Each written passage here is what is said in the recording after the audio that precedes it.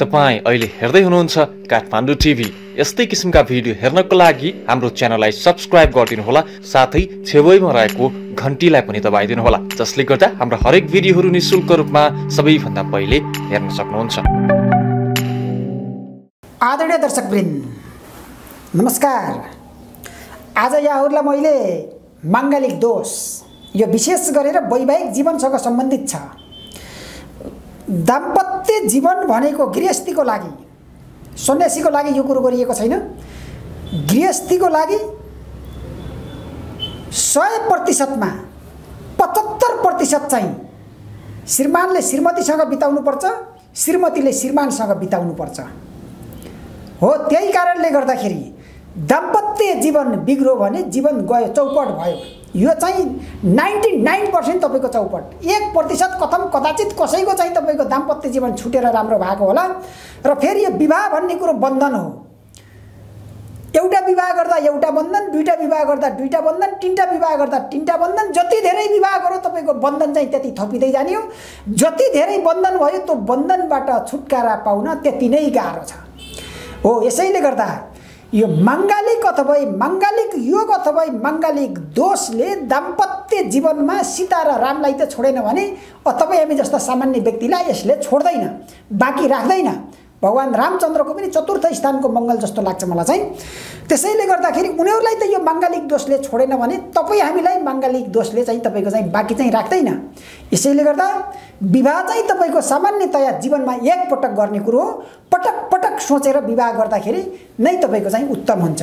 अब अर्को बाटो, यदि दाम्पत्य जीवनमा केटाको माङ्गलिक छ, केटीको माङ्गलिक छैन र खड्गाष्टक योग परेको छ भने विवाह अगाडि असाध्यै तपाईँको चाहिँ स्वस्थ केटी, विवाह पछाडि स्वस्थ चाहिँ हुँदैनन्। किन भन्दा एक त माङ्गलिक योग परेको चाहिँ त्यो केटामा भएको ऊर्जालाई, तेजलाई त्यो केटीले चाहिँ तपाईँको चाहिँ फेक्न सक्दिनन् भने अर्को बाटो चाहिँ तपाईँको चाहिँ माङ्गलिक दोषबाट निक्लिने इनर्जीले, माङ्गलिक दोष भएको तपाईँको चाहिँ केटाको अथवा व्यक्तिको शरीरबाट, चित्तबाट निक्लिने इनर्जीले माङ्गलिक दोष नभएका व्यक्तिलाई जतिखेर पनि तपाईँको चाहिँ डोमिनेट गरिरहेको हुन्छ।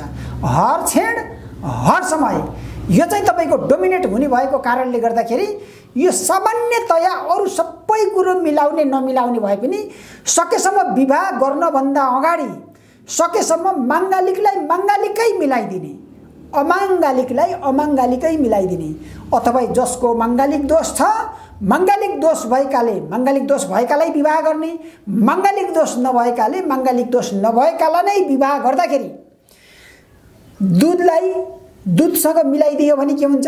दुधको मात्रा पनि बढ्छ, दुधको क्वालिटी पनि बढ्छ।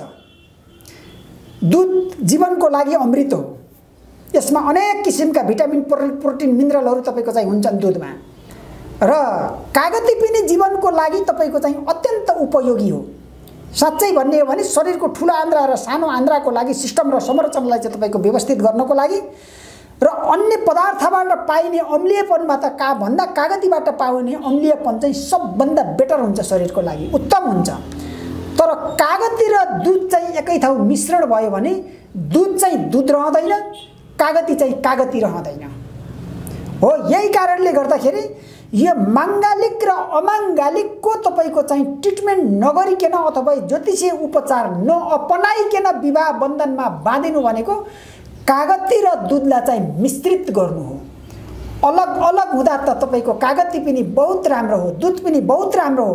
तर एकै ठाउँ हुँदाखेरि तपाईँको चाहिँ उही कागती र दुध चाहिँ तपाईँको मिश्रण गर्दाखेरि जसरी तपाईँको चाहिँ बिग्रिन्छ, त्यस्तै तपाईँको चाहिँ वर र वधुको दाम्पत्य जीवन नारकीय बनिदिन्छ, खराब बनिदिन्छ। र माङ्गलिक चाहिँ प्राय गरेर तपाईँको चाहिँ 5 प्रकारको हुन्छ। माङ्गलिक योग अथवा माङ्गलिक दोष चाहिँ तपाईँको 5 प्रकारको हुन्छ। यदि तपाईँको जन्मकुण्डलीमा जन्मकुण्डलीको 12औं भाव, 12 अङ्क होइन नि, फेरि जन्मकुण्डलीको 12औं भाव, प्रथम भाव 1 अङ्क होइन नि, फेरि चतुर्थ भाव 4 अङ्क होइन, सप्तम भाव 7 अङ्क होइन, अष्टम भाव 8 अङ्क चाहिँ होइन।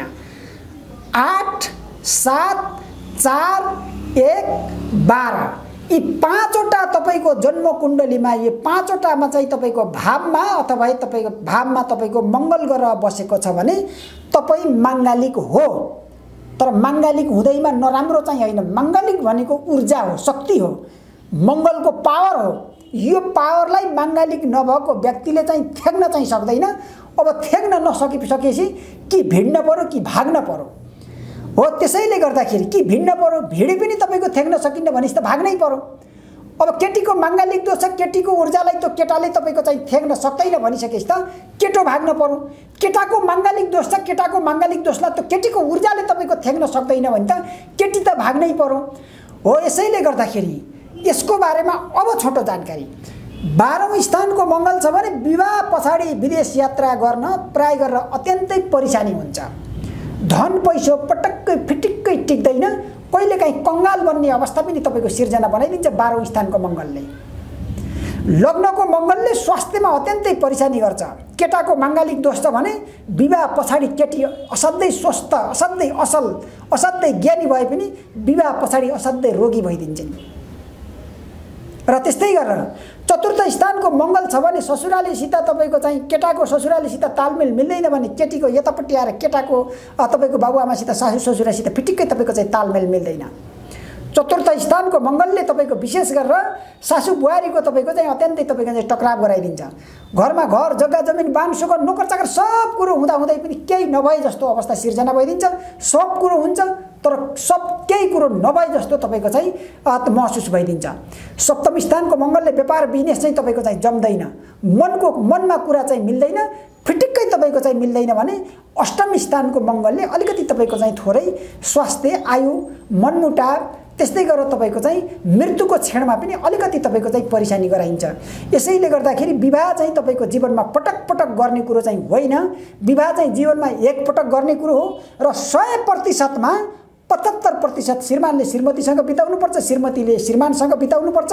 हो यसैले गर्दाखेरि सकेसम्म जन्म कुण्डली मिलाएर विवाह गर्नुभयो भने फेरि कसैले कसैलाई के लाग्छ भने हामी त एकदम प्रेम गर्ने, प्रेम गरेका थियौँ अब भनेर त्यस्तो चाहिँ तपाईको योसँग बिहा भयो भने भर्खरै गएर तपाईको बुढी गण्डकी या काली गण्डकी हाम फालेर मर्छु बरु, नत्र चाहिँ योसँग जसरी पनि बिहा गर्छु, यस्तो मानसिकता बनाएर केही हुनेवाला चाहिँ छैन। प्रेममा हुँदाखेरि यो सांसारिक प्रेम फेरि यो अहिले हामीले तपाईले गर्ने भनेका यिनी माया प्रेम भनेका यिनी भिखमङ्गा प्रेम हुन्। यी चाहिँ तपाईको त्यति साह्रो यी शरीरसँग गर्ने प्रेम हो, यो रियालिटीमा गर्ने यो प्रेम चाहिँ होइन। त्यसैले गर्दाखेरि यो शरीरसँग गरिने प्रेम तपाईको चाहिँ कस्तो हुन्छ भने यो चाहिँ शरीर निर्बल भइसकेपछि, शरीर दुर्बल भइसकेपछि यो शरीरप्रति फेरि त्यही शरीर तपाईको चाहिँ घृणा लाग्छ। हो त्यसैले गर्दाखेरि प्रेम गर्दाखेरि तपाईको दाजु भाइ दिदी बहिनी इष्टमित्र धन सम्पत्ति केही चाहिन्न, तर विवाह गरिसकेपछि दाजु भाइ दिदी बहिनी धन सम्पत्ति इष्टमित्र सब चाहिन्छ। सकेसम्म तपाईले पहिला प्रेम गरे पनि चिना मिलाएर अथवा तपाईको माङ्गलिक दोष छ कि छैन यसलाई एकपटक अवलोकन गरेर दाम्पत्य जीवन कतिको तपाईको चाहिँ अगाडि बढ्छ यसलाई चाहिँ तपाईको विचार गरेर अगाडि बढ्नु भयो भने 75% जीवन त त्यसरी नै तपाईको चाहिँ सुखमय भइदिन्छ। र आगामी कार्यक्रममा पनि यस्तै यस्तै जानकारीहरू तपाईलाई चाहिँ हामीले दिँदै जानेछौँ। यो हाम्रो च्यानललाई हेर्न चाहिँ नभुल्नु होला। जीवन चाहिँ एउटा कुराले मात्रै चल्ने चाहिँ होइन, जीवनलाई सजाउने, मिलाउने, बनाउने धेरै पाटा छन्। ती बाटामध्ये यो कुण्डली मिलान पनि तपाईको माङ्गलिक दोष पनि लाई परीक्षण गरेर अगाडि बढ्नु पनि एउटा बाटो हो। धन्यवाद, जय होस्। तपाईं अहिले हेर्दै हुनुहुन्छ काठमाडौँ टिभी। यस्तै किसिमका भिडियो हेर्नको लागि हाम्रो च्यानललाई सब्स्क्राइब गरिदिनु होला, साथै छेउमा रहेको घण्टीलाई पनि दबाइदिनु होला, जसले गर्दा हाम्रो हरेक भिडियोहरू निशुल्क रूपमा सबैभन्दा पहिले हेर्न सक्नुहुन्छ।